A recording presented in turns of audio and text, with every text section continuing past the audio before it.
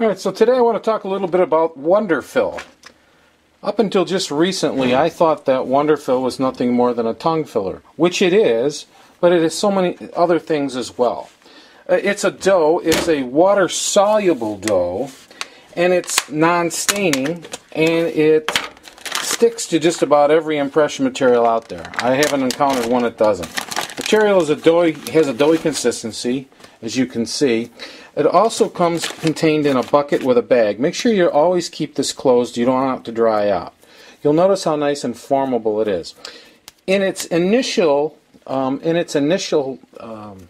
application, it's considered to be a tongue filler. Tongue fillers are important on lower models because, of course, we want to fill that area in. Why waste a bunch of time using a sheet of boxing wax and hoping that you'll get some adherence of the wax to the impression material when you can just reach into this tub of Wonderfill and take and place it right into the tongue area, and you'll notice I can plug it right in, and I can form it, and I can capture the borders I want, and at the same time fill that area in. And once I have it all filled and formed, I can take and pour an impression up, and it will not fill the tongue area. The tongue area will be totally blocked out. You can also use a little water. I could turn a little water here on just for a second, and basically, because it's water soluble, you can smooth it to just about any contour that you want. And again, the nice thing is that it takes just seconds really to get it formed, and you'll see it's fills very nicely. Now you'll pour your impression, and then once it's hardened, you'll be able to pull the material straight off, and if there is any stone sticking on the material, just pick that off, clean it up, and then boom, stick it back in here and use it for your next application. Again, if you do get any of the Wonderfill material sticking on the models, it's water soluble. You can just rinse it right off. It doesn't stain your models. Fast to use, and I've had this one for 8 months, and I'm still using it and just putting the material back into the bucket and closing it up and going on from there. What really makes this product, though, sing is a secondary product that Dental Creations offers that works in conjunction with the Wonderfill, and I want to show you that that secondary part, and that would be the Wonderform. Your Wonderform is a metal former that's used to encapsulate or to contain the Wonderfill material around your impression. Alright, so let's talk a little bit about the Wonderformer. This is the second part of the system that really makes it all come together. It has a couple of features I'd like to mention. First, of course, is this notch. This notch is placed in here for the tray handles that may stick off the front of your custom tray. I tend to cut the tray handle off and I don't have to worry about it, but if you're one of those that want to leave it on, you'll notice that it just fits real nicely through the notch. So when you have this laid out and you have your impression placed inside the former, you don't have to be so concerned about the tray handle preventing a fair amount of space. The former also has a latching mechanism on the back, which is very nice, well constructed. It's welded right to the former itself. The closed and latched position generally accommodates most standard size impressions. If you have a larger impression, you can always unlatch it by one notch. Just leave it open, basically, rather than close, and that will buy you about a ½ inch on either side. If you get extremely large or wide arch forms, you can also unlatch it entirely and let it rest like that. You can see the amount of space that you gain. It just means you'll have to use a larger patty of Wonderfill material in order to compensate for the how far open it is. But in the long run, this is the best way to accommodate the larger arches. Couple of little things that I couple along with the former to make it a much easier system to use are a piece of plexiglass and a handle with a flat end. The plexiglass is about 5 inches by 5 inches. and it accommodates the patty that you'll be creating with the Wonderfill in order to use the Wonderformer to cut a cookie cutter type form around the patty. I place some feet on the bottom of the plexiglass in order to facilitate picking it up off the counter. If it was flat, it'd be a harder time pulling it up off the counter, but with these 4 little feet on there, I'm readily able to pick it right up. And of course, the former will be right on top of it.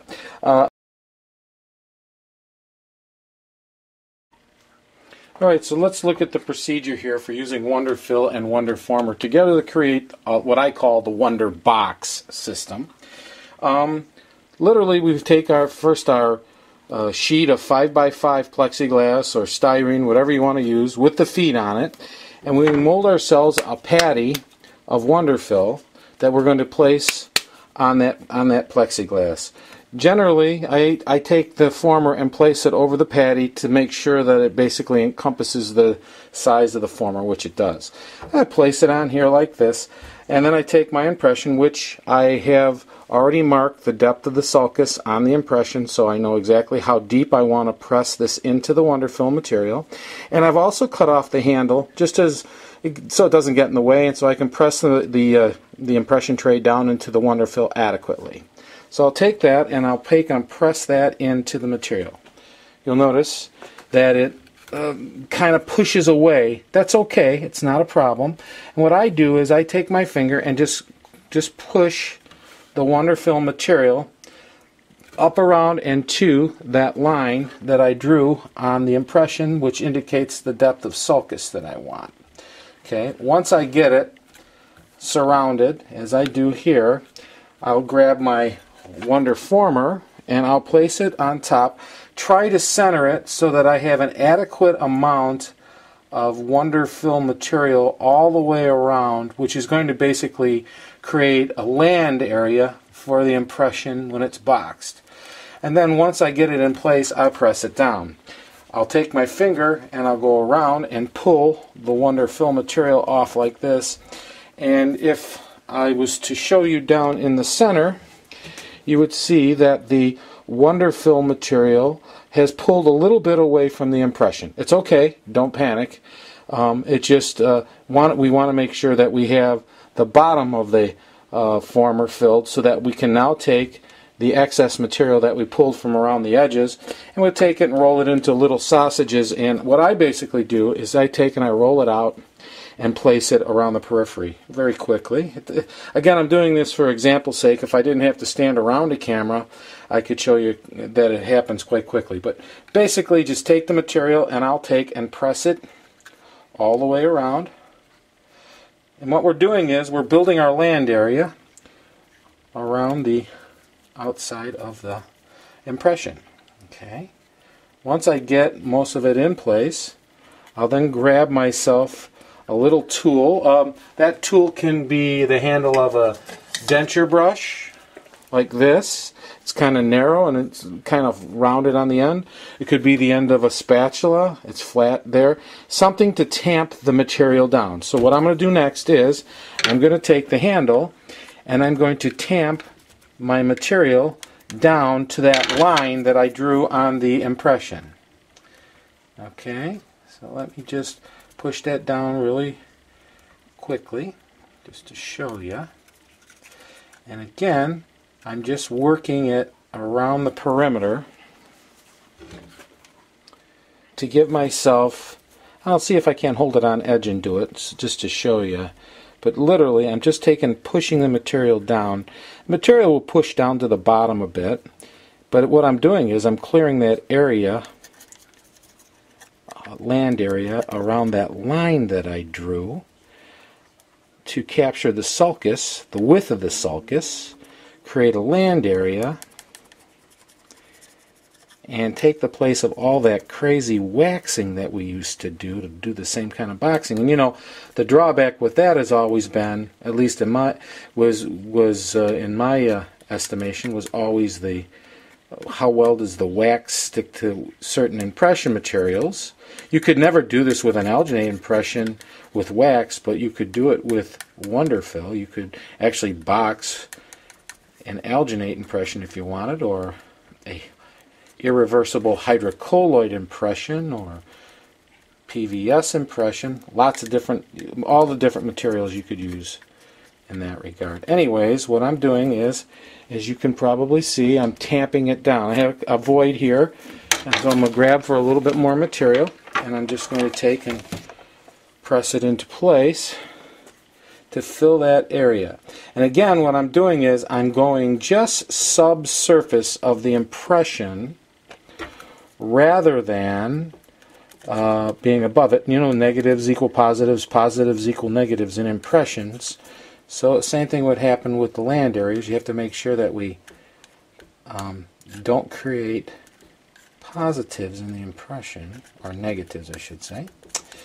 Anyway, and you can see what I've done is, and I'll just, for sake of being neat, housekeeping, I'm tamping it around the hamular area and making sure that the material is below the hamular impression so that I have a bit of a land area that will hook around that hamular notch. Well, there it is.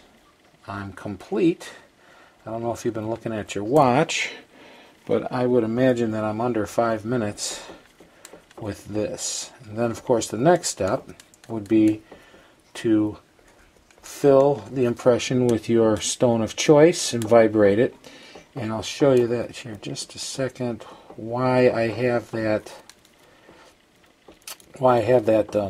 plexiglass base. Okay, there it is.